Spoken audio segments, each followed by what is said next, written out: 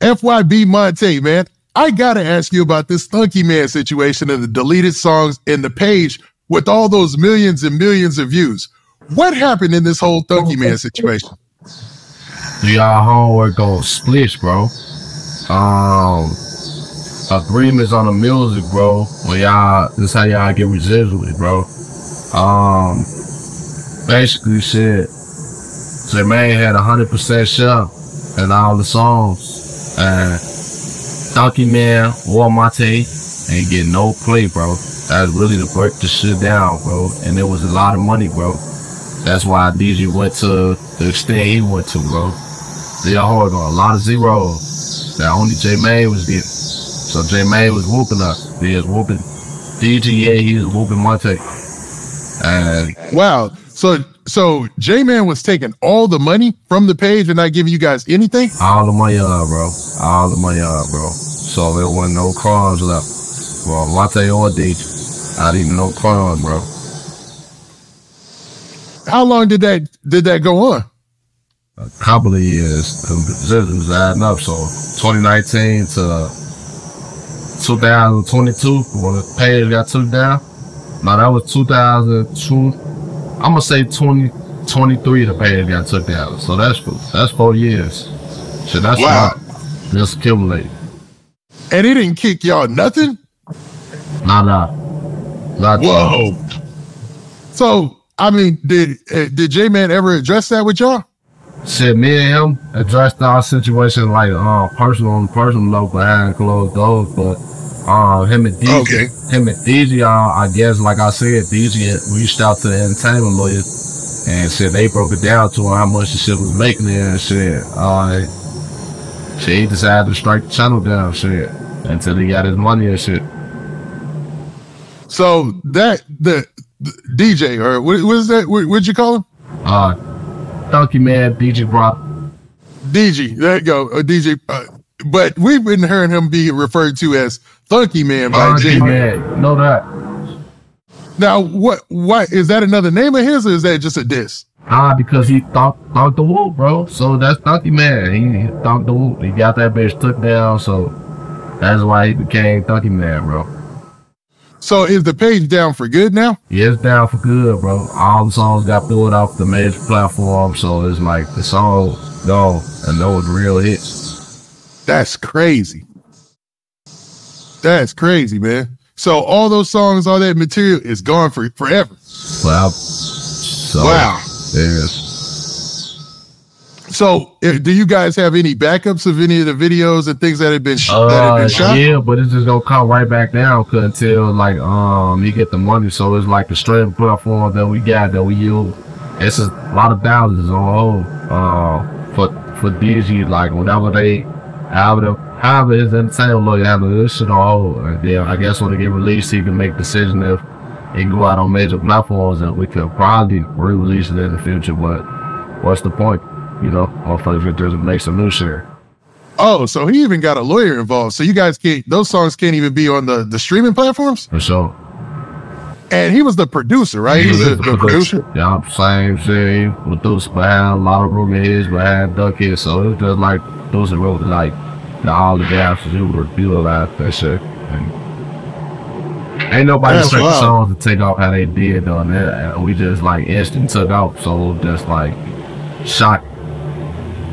I guess to him, like, he like, damn, like, shit, let me be not the parts of that shit. Now, anything would tell you that you're supposed to get paid something. Like, not paying them anything is kind of crazy, right? Come on, man. Make this shit make sense, boy. Good point. So, what's your situation with Thunky Man? Do y'all have any bad blood, or you just understand why he pulled the move he pulled? Shit, I'm still blue. He ain't holler at me, you know, still before he got everything took down and shit. I could have understood that shit, but you know, shit, like, do we got bad blood? Nah, I don't got no bad blood. That mob, blue, that mob, you know, mob. Let's say mob. How do you call that shit? My catalog is deleted off YouTube shit. Yeah, y'all don't know about that shit. Well, who wouldn't be put out of the doctor shit? Like, talking about no little numbers. I have big numbers on that bitch. Yeah, that's crazy, man.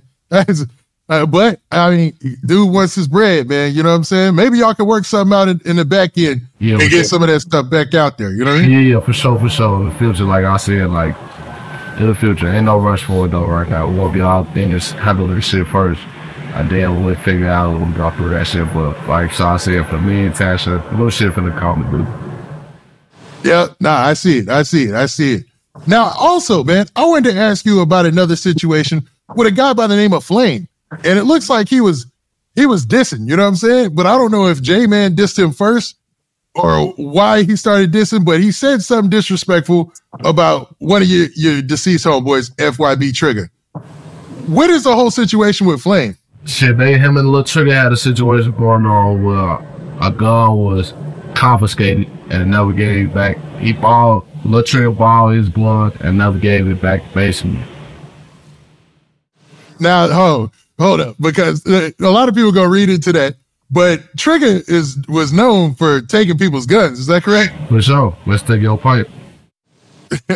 So, but that's a dangerous reputation to have, isn't it? Like to be known to take people's guns off them? Basically, if you feel like you sweet, he gonna ask to borrow your shit and you never getting it back. Break this shit down all the way.